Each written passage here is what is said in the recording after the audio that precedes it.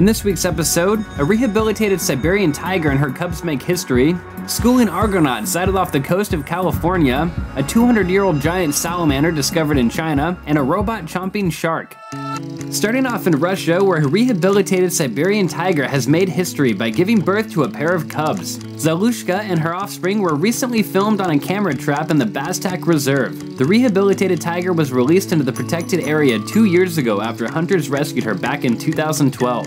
During the past 4 decades, Siberian tigers have been driven to near extinction by habitat loss and the illegal wildlife trade, but Zalushka's tale is giving conservationists hope for the big cat's comeback. Do you think that there's hope for the survival of this species? Let us know in the comments below. From one amazing sighting to another with these photos of rare species in South Sudan. A new camera trap survey has revealed that despite years of civil conflict, the nation's wildlife seem to be thriving. The survey is proof of the region's rich biodiversity. Over 20,000 images were captured over a 6-month period, including the first snapshots of forest elephants. Onto this incredibly rare find. A giant salamander, measuring almost 5 feet, has been discovered in China. The mammoth amphibian tipped the scales at over 100 pounds, and scientists believe the creature may be 200 years old. The salamander has been transferred to a protective research facility for further study. Off to Australia, where an adorable marsupial is in trouble.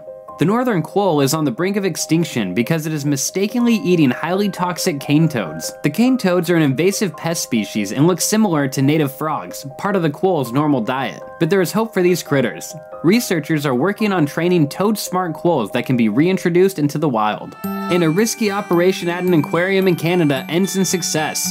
Ripley's Aquarium performed a C-section on a cownose stingray after one female did not give birth with the other rays.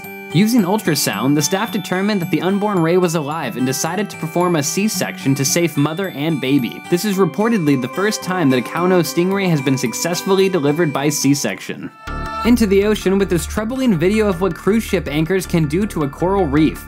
Divers in the Grand Cayman captured this clip of a luxury cruise ship anchoring on one of the island's reefs. Damage like this can be long-lasting, and while the cruise ship didn't break any laws, the footage illustrates just how detrimental human activity can be on marine ecosystems. Staying in the ocean with this unique encounter, a school of argonauts. Sightings of these mysterious cephalopods are rare, and this is believed to be the first footage showing a wild aggregation. Rounding off with this robot-chomping shark. The clip, filmed back in 2013, shows the moment a great white shark attacks an underwater drone in what is believed to be a case of mistaken identity. We're keen to hear your opinions on these nature news stories. Tell us what you think in the comments below.